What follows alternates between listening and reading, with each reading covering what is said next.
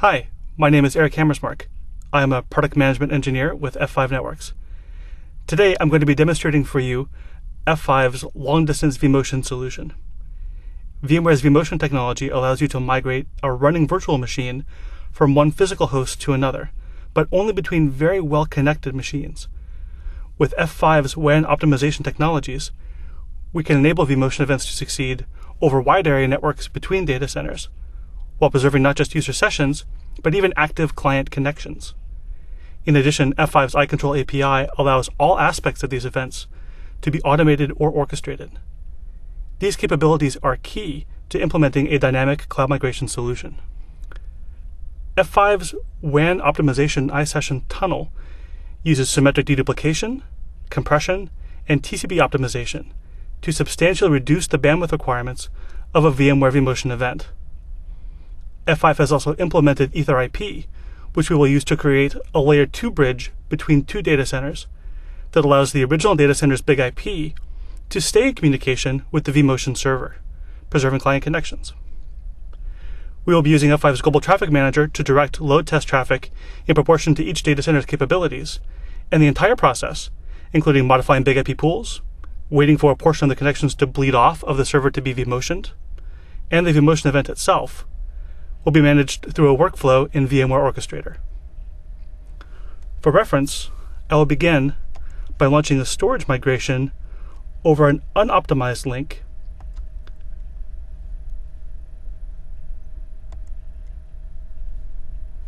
I'm migrating only the storage of a not running VM over a simulated T3 using a WAN emulator to restrict bandwidth to 45 megabits and introduce 20 milliseconds of latency.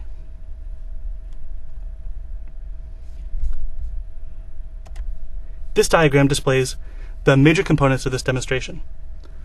I have two data centers, one big IP in each data center, one VMware ESX server behind each big IP, and a number of virtual machines on each ESX server. I also have a load generator creating a small volume of traffic across the entire application, as well as a big IP GTM load balancing between the two data centers. Finally, I have a second emulated WAN link, again at 45 megabits, and 20 milliseconds of latency. These objects, their relationships, and the connections flowing through them are all being drawn on the fly based on the current states of the systems. As it is illustrated in the diagram, I have established an optimized tunnel, a WAM iSession tunnel, and an EtherIP tunnel between the data centers. I will use the optimized iSession tunnel for VMotion and the EtherIP tunnel for client traffic. I'll begin by opening my client and starting a long download, letting GTM choose a data center and LTM choose a pool member for my connection. Since data center A has 3 active servers and data center B has 2 active servers, you can see the GTM is load balancing between them in a 3-to-2 ratio. GTM has load balanced me to data center A to server number 3. We will now use the VMware Orchestrator workflow to migrate server 3 from data center A to data center B, along with its storage. This is the VMware Orchestrator client that will now launch the workflow.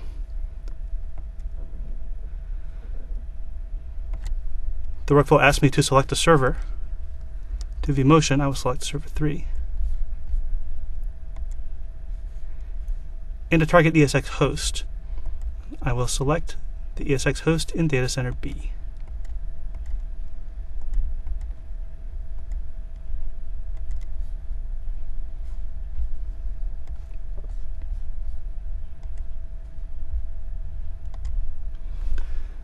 The workflow will now disable server 3 in data center A, wait for its connections to bleed off, and then begin a storage migration from the NFS server in data center A to the NFS server in data center B. After that storage migration, it will perform a live migration. It will add the server to the pool in big IP B and remove the server from the pool in big IP A. And none of this will interrupt the download that I started just a minute ago. You can see the progress down here.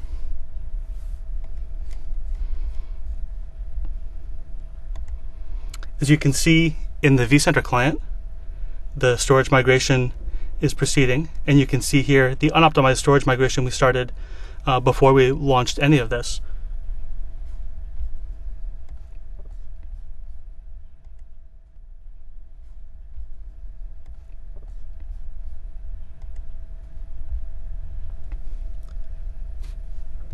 Notice that since one of the servers behind Big IP A is disabled, GTM is now load balancing between the two data centers using a 2-to-2 ratio.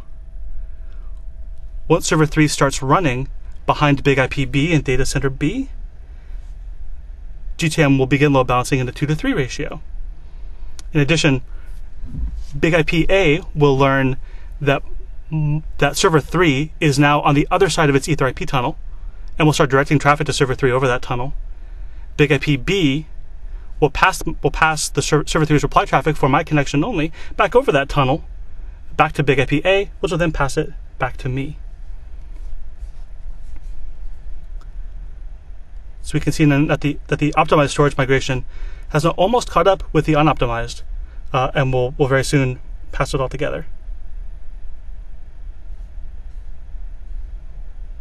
Here we can see the orchestrator client letting us know that it is waiting for the storage VMotion to complete before it proceeds with the workflow.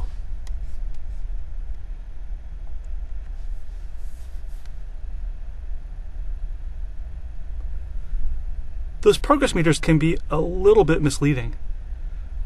While the cold storage migration, which we started first, will be measured all the way up to 100%, a VMware storage VMotion operation is typically measured up to a milestone at around 65% and will jump from there right to 100%.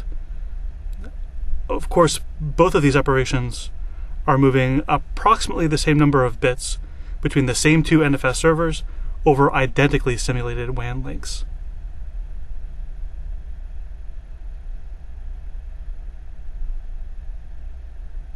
The optimized storage migration is likely to take about 3.5 minutes in total, while the unoptimized storage migration, which started more than 5 minutes ago, is unlikely to finish at all before the entire workflow is complete. So as we can see right here at 65%, that storage VMotion operation is wrapping up, and it's about to jump to 100%. It has moved the entire storage for server 3 from the NFS server in data center A to the NFS server in data center B. And if you notice, the progress on my download has been continuous throughout this entire operation. Now that the storage migration is complete, the live migration is taking place. Once this is complete, we should see my download traveling over the tunnel to server 3 and back over the tunnel from server 3.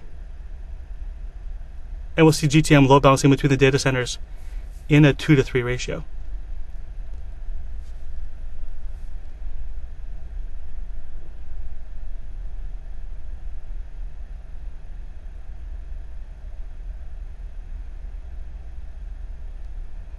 So now we can see server 3 is running on ESXB.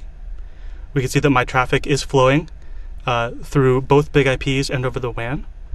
And now we can measure that GTM is load balancing between those data centers in a 2-to-3 ratio. This concludes this demonstration. As you can see, F5 Solutions have allowed us to VMotion a running machine and its storage over a 45 megabit link in a matter of minutes, to preserve client connections, and to do it all with just a few clicks of the mouse in VMware Orchestrator. For more information about this solution, please visit www.f5.com/VMware. Thank you.